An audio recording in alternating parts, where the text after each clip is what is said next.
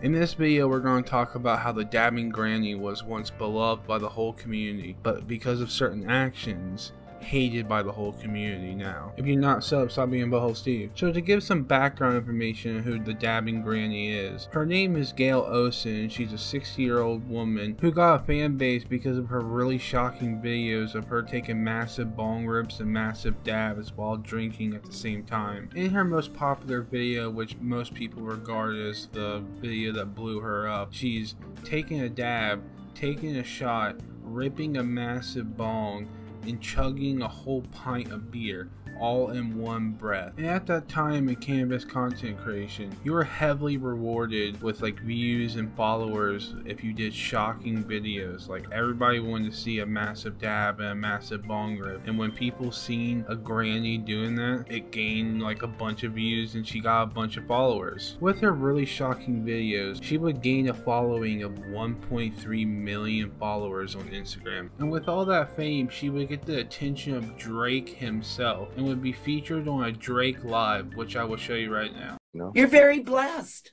Yes, ma'am. When did you know that you were going to be a superstar? I don't know. I don't even know if I realize it right now, you know?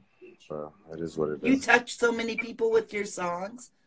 I mean, that makes me happy for sure. You touch so many people. Just because I'm an idiot. No, you come on here with positivity. You're jolly and just happy and joyful, and it's like, even for me, you know, sometimes I just look at your page if I'm feeling down. I just go look at your page. I imagine you having a good day, see you doing your thing at the end of the day, the beginning of the day. It makes me happy. I just want to let you know it makes me happy. I'll let you go back to all your Thank you. Can I just say one thing? Please. Do you agree with this? Because I know you've had some really sad times in your life.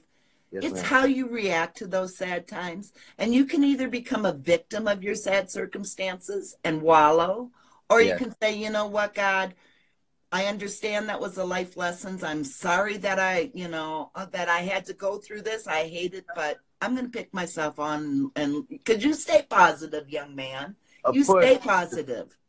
Of course, you know, I just try and like... So after seeing that she went live with Drake, you'll probably think that the dabbing granny is going nowhere. But shit happens. In May of 2020, she would go live and tell a story that her daughter told her while she was in jail, and openly said the hard R N-word. And rightfully after this, a big firestorm happened on every social media. All the cannabis media outlets were covering how the dabbing granny was now the racist granny. And there was even a petition made called Delete the Dabbing Granny, and would actually meet its goal of 4,000 signatures. And she would put out an apology, but most people just disregard this apology because in it she takes no accountability for what she did, and she blames everybody else for taking it the wrong way, which is just terrible. And she would get a bunch of backlash for this apology, so she would delete it, which is why I can't show you it here. So you would think after receiving all this backlash and her deleting the apology,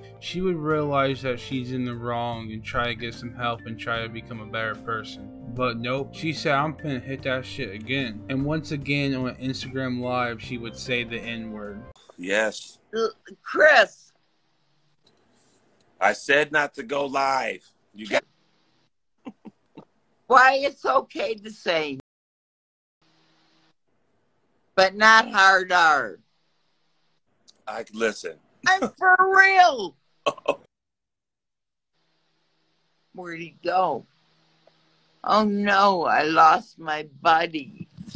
And as of today, most people do not associate with the dabbing granny, and she actually still has a fan base, but majority of the cannabis community does not like her. But let me know what you think down in the comments of the dabbing granny, and until next time, peace!